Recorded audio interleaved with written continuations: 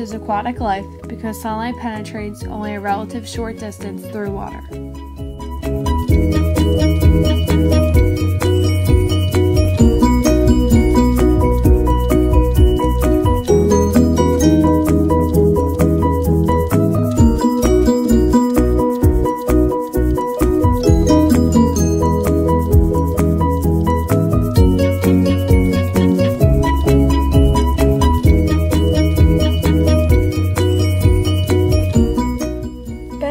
Are aquatic organisms that live on or in rocks and sediments on the bottom of lakes, streams, and oceans.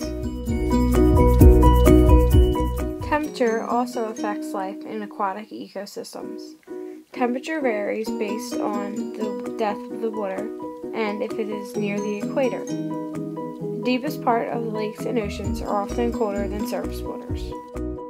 Currents can dramatically affect water temperature because they can carry water that is significantly warmer or cooler than would be typical for any given latitude, depth, or distance from the shore. Nutrients also affect life in aquatic ecosystems because certain substances need them to live. These include oxygen, nitrogen, potassium, and phosphorus.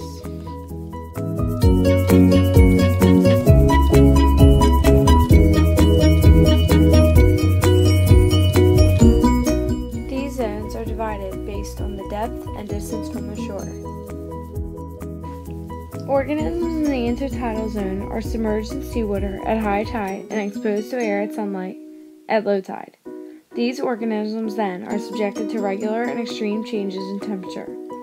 They also are often battered by waves and currents. The coastal ocean extends from the low tide mark to the outer edge of the continental shelf. Water here is brightly lit and is often supplied with nutrients by freshwater runoff from land. The open ocean begins at the edge of the continental shelf and extends outward.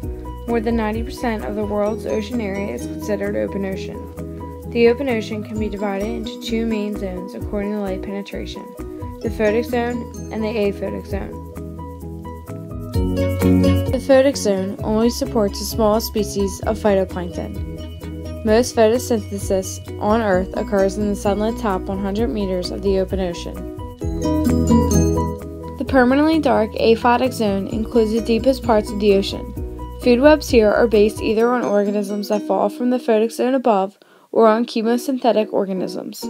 Deep ocean organisms, like fish, are exposed to high pressure, frigid temperatures, and total darkness.